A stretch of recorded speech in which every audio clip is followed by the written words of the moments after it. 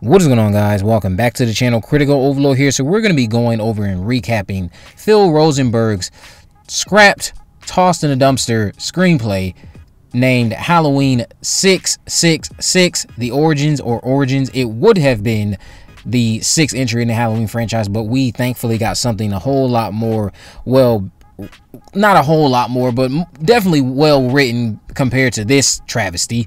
And this would have basically had a Hobo Myers. It would have dived into one of the weirdest, bizarre origins for the shape we would have ever gotten.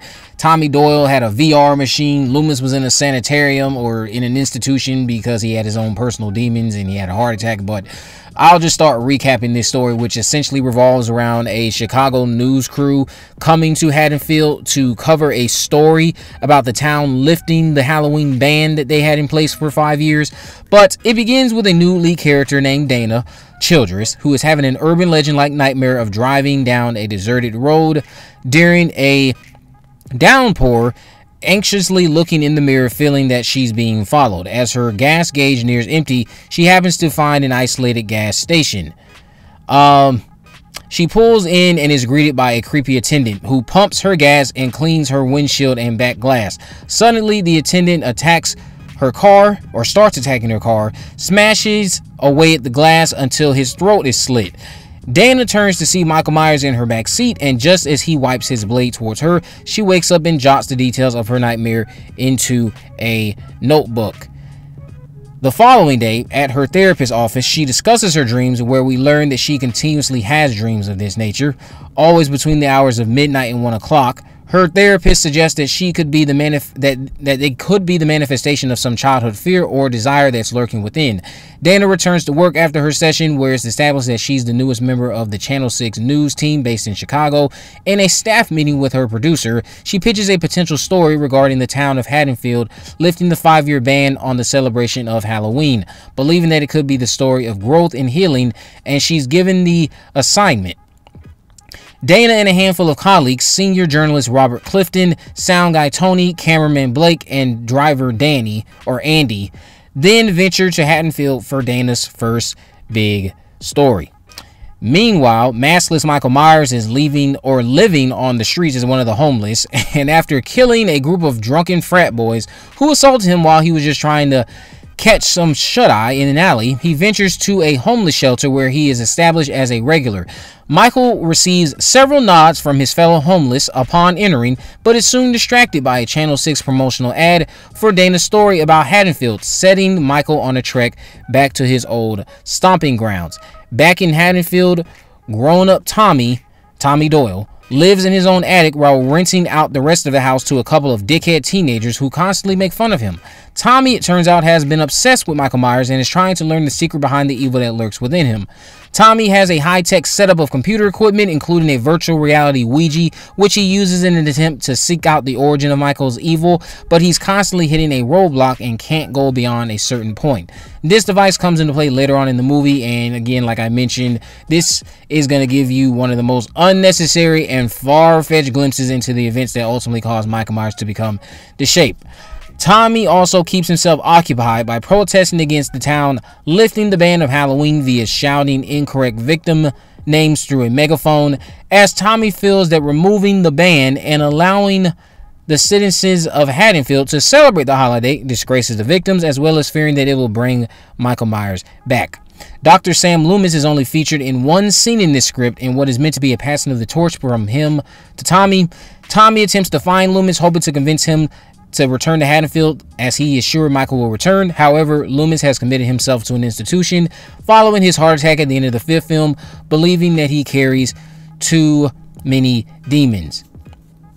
Ben Meeker is also mentioned in the screenplay a few times. So Ben Meeker is revealed to be someone who survived that shootout at the end of Halloween 5 in this iteration of 6, as opposed to the 6th film they actually got, where it seems Ben Meeker is killed in the last events from 5. So Meeker is shown keeping a watch out from within the Myers house. He comments on how him and his wife have to endure kids running around wearing the mask of the man responsible for killing his daughter years earlier. When Dana and the rest of the useless Channel 6 news team enter town, they encounter a strange character named Father Carpenter, who is incorrectly listed as the priest from Halloween 4. But the reason that doesn't make any sense is because that dude was named Sawyer. So naming him Father Carpenter here is ridiculous, unless you explain that he's faking his name, which this screenplay never does. So it seems as though this is just a plot hole, because then what it also does is it backtracks even further on that character. That character in 4 told us that he was hunting evil or damnation or something like that. He was a defendant of the Lord's work. Here though, he's revealed to be the Man in Black. He was responsible for the shootout in Halloween 5. So it doesn't sound like Mr. Rosenberg, Phil Rosenberg, was writing this keeping a lot of the continuity in mind. It sounds like he just started doing a lot of Pretty Little Liars and mistakes. Dana and her team conduct several interviews through town, and Dana runs into Tommy, who warns her not to get too close to her story. After the two part ways, Clifton informs Dana that Meeker gave them a list of survivors, although when she asks Clifton if the name Tommy Doyle means anything, he responds no. This actually makes no sense because Tommy Doyle is a survivor, so that's one of the other incoherent subjects in this screenplay. Later on, they interview Meeker from the Myers house, and then they follow it up with an interview with Frank and June Wallace, parents of Lindsay Wallace from the first film, who have stayed in Haddonfield because they love the town, and here it's casually mentioned that they were once friends with the Myers family. The Wallaces show old home movie footage to Dana and her crew, and it's revealed that Dana is another long-lost sibling to Michael Myers. Oh, here we freaking go again. A Laurie Strode substitute, if you ask me.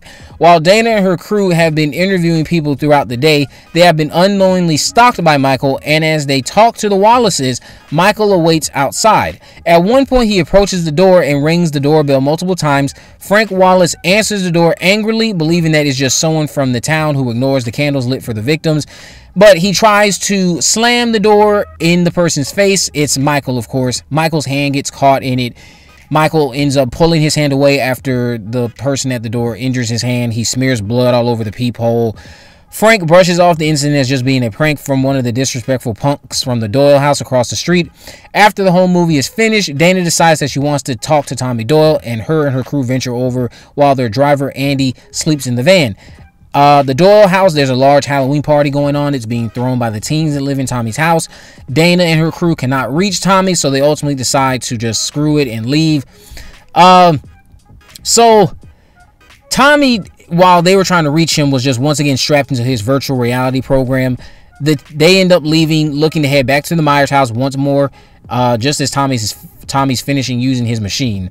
As the news van takes off, Tommy notices that the Channel 6 logo has a bloody alteration with 2 more 6s added to it. Unknown to everyone, in the shrubs outside of the Wallace home is the deceased body of their driver, Andy. So who the hell is driving their van?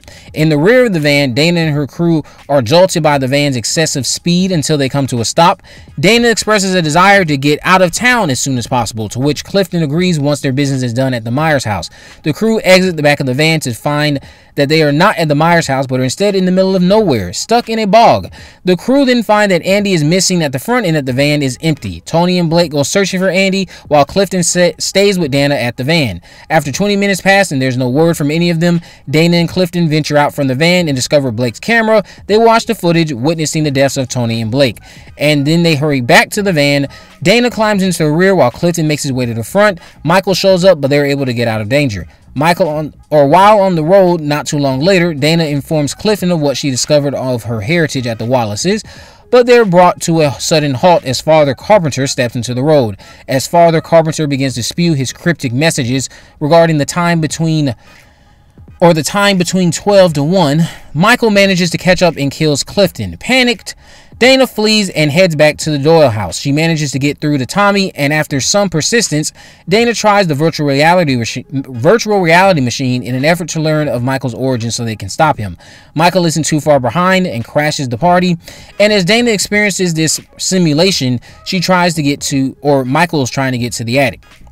Dana uses Tommy's virtual reality Ouija program to see where the curse of their bloodline really began. Desperate for a clue on how to stop him once and for all, going back to an ancient Celtic settlement, Around 1000 BC, it's established that there was a young man known as the Sacral King who had a full year to live his life to the fullest and experience all the pleasures he could withstand before he would be sacrificed in a druidic ritual to please the gods. The Sacral King speaks to the minister as he begins to have doubts and second thoughts, but the minister explains that he must do this or they will suffer the wrath of the gods. Afterwards, we're brought to the night of the ritual, where the Sacral King, wearing a deer head mask, arrives. The high priest completes the ritual by slitting the throat of the Sacral King, but afterwards, when the deer head mask is removed, it's revealed to be the minister who was bound and gagged and put in the place of the true Sacral King. That sounds like some Halloween resurrection shit. This had angered the gods, and the true Sacral King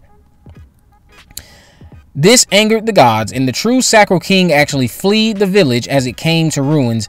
The high priest vows to curse this man's bloodline to fall at the hands of one of their own on a night when the constellations would align the same as they do this very night. And as it turns out, that night would have been Halloween night in 63 when Michael killed Judith. The constellations align and a vapor mass arises from the ground up into the mask of 6-year-old Michael Myers. Through this virtual reality machine revelation, Dana discovers that between midnight and 1 o'clock, a portal would open to Judith Myers' grave site, and the only way to stop Michael would be to lead him there and send him through the portal, returning his evil to where it belonged. Also, through this simulation, we are given a glimpse of Jamie Lloyd, who cries out from a cell made of bone, but nothing is really elaborated with her fate. Michael busts his way through the attic, but Dana gets away and desperately attempts to reach the graveyard. With limited time on the clock, Michael follows her. The portal opens, and after a brief struggle, Dana manages to send Michael through. Just after, Tommy and his annoying roommate show up and place Judith's headstone back where it belonged, sealing the portal. Exhausted, Dana walks away, seemingly victorious, but Father Carpenter happens to be hanging around and laughing, and that's when Tommy notices that it's well after 1 o'clock, leaving the door open for any potential sequels to follow. Now, if you've been listening to me, notice how a lot of this screenplay is ignoring the continuity established in Halloween 4 and 5. And again, shout out to the Horror Syndicate for recapping this screenplay. I'll leave a link to their site and a link to the script in the description if I can find a link to the script. But this is a pretty awful screenplay. The way they use Loomis, the basic cameo of Meeker is really unnecessary. The Ouija stuff, the virtual reality, the abysmal origins of Michael, terrible. The hobo stuff. What are we looking at? Or what am I reading?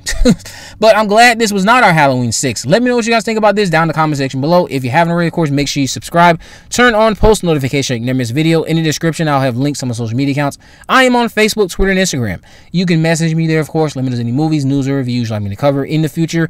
And with all that in mind, guys, I will see you in the next video.